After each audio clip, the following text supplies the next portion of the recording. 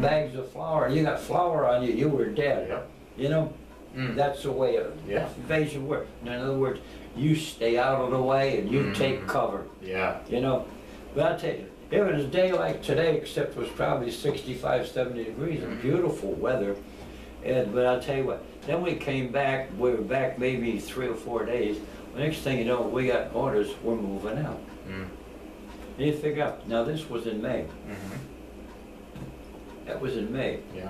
The invasion started June 4th, if you remember right. Yep, yeah. All right. We come back, I was in Avonmouth Docks in England, which is on the channel. And there was thousands and thousands and thousands of soldiers there. We're just one little bitty group. But we were a very important group because we had to be in charge of supplies. Quartermaster come out and get it, but we had to be in charge of all the supplies. Sent our commanding officer on shore, who didn't leave the beachhead. He hit the beachhead third wave. He dug in and he stayed. Him and 2 of his other officers, they stayed. He didn't go out and duck anything. They stayed. And I'll tell you something, the Germans weren't any further than maybe 2 or 3 streets away firing back. Really? Wow. But right away, first thing when we hit the beachhead, we come in an LCIL, Landing Craft Infantry Large. They dropped that gate down, you head for the beach.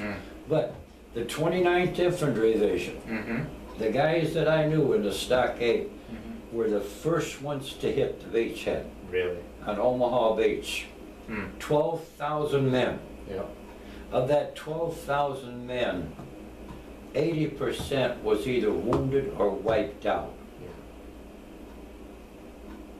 12,000 men. Yeah. That's only one division. That ain't counting the Army Rangers, the Navy Seabees, the different other branches of service. There was so much going on that it would boggle your mind. And see that red box up there? And you're as scared as that. Yeah.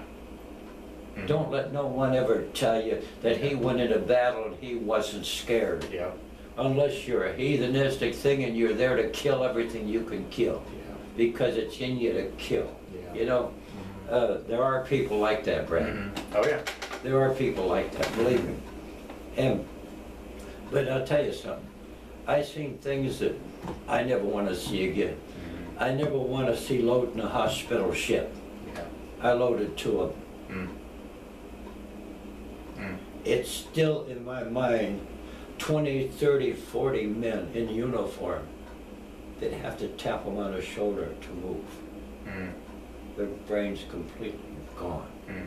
They're alive, they're healthy, but they're a zombie. Because of what they saw? No, because of shells that exploded and it blew the mind out. And another thing too, some things probably what they saw because they came from a battlefield, you know. But I'll tell you something, I'll tell you something.